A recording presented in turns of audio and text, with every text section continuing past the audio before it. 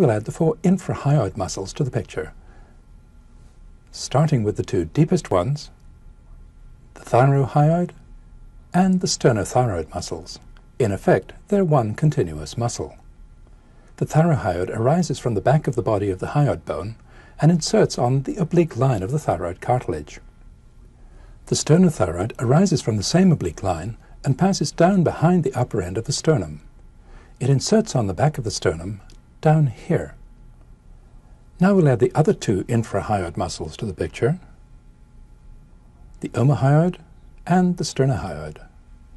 The omohyoid muscle arises here, the sternohyoid here on the body of the hyoid bone. The sternohyoid runs straight downwards close to the midline and inserts on the back of the sternum here. The omohyoid muscle runs downwards, laterally, and backwards. It lies in front of the carotid sheath and the brachial plexus, which is under here. The omohyoid muscle passes beneath the trapezius muscle to insert on the upper border of the scapula. Finally, we'll return the clavicles and the sternocleidomastoid muscles to the picture.